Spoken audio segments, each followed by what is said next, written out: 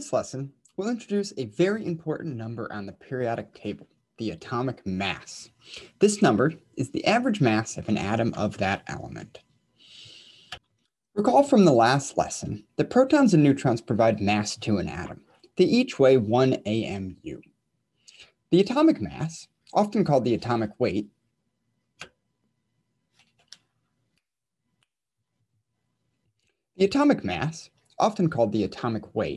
is one of the most important numbers on the periodic table.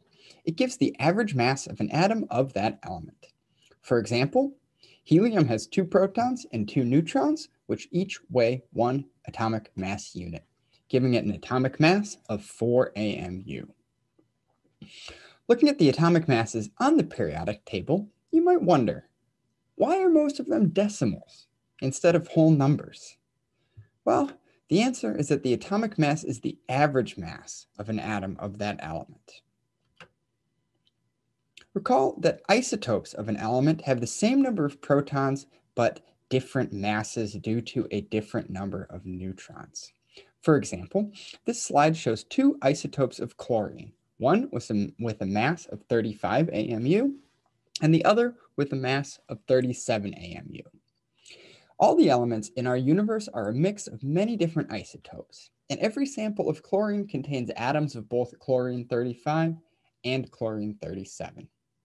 The atomic mass is the average mass of an atom of that element. The average mass of chlorine is 35.45, which is in between the masses of the 2 isotopes of chlorine. Specifically, the atomic mass is the weighted average, which means that we need to take into account how much of each isotope there are in a sample. For example, carbon has 2 main isotopes, carbon-12 and carbon-13. By far, the most common form of carbon is carbon-12, which has a mass of 12 AMU, but 1% of the carbon on the Earth and in your body has an extra neutron and weighs 13 AMU. The atomic mass of carbon on the periodic table reflects the 2 isotopes of carbon and their abundance.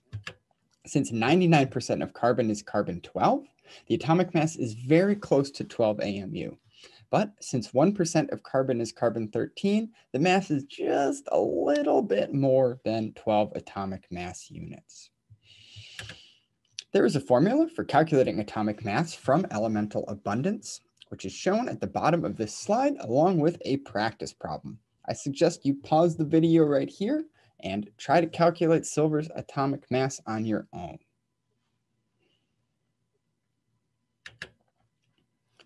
The solution to this problem is to multiply each isotope's mass by its abundance and add them together, as shown on. The solution to this problem is to multiply each isotope's mass by its abundance and add them together, as shown in the calculation in the middle.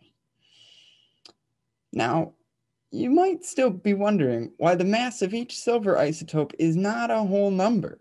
For example, the mass of silver 107 is slightly less than 107 atomic mass units. Well, the reason for this is that protons and neutrons don't weigh exactly 1 AMU, but it's convenient to round their mass to 1 AMU during our calculations in this class. But the real reason is even crazier than that, and I don't think you're ready for it yet. It might have a little something to do with E equals mc squared, if you've heard of it.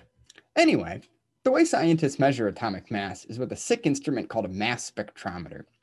A mass spectrometer is like a gun that shoots charged particles down a curved barrel.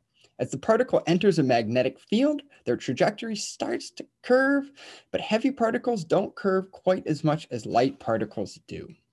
Scientists can use the amount of curvature in the trajectory to calculate the particle's mass. Similarly, the abundance of each element is given by the height of the peak on the detector. Take a look at this mass spectrum of chlorine, which shows the 2 isotopes chlorine-35 and chlorine-37.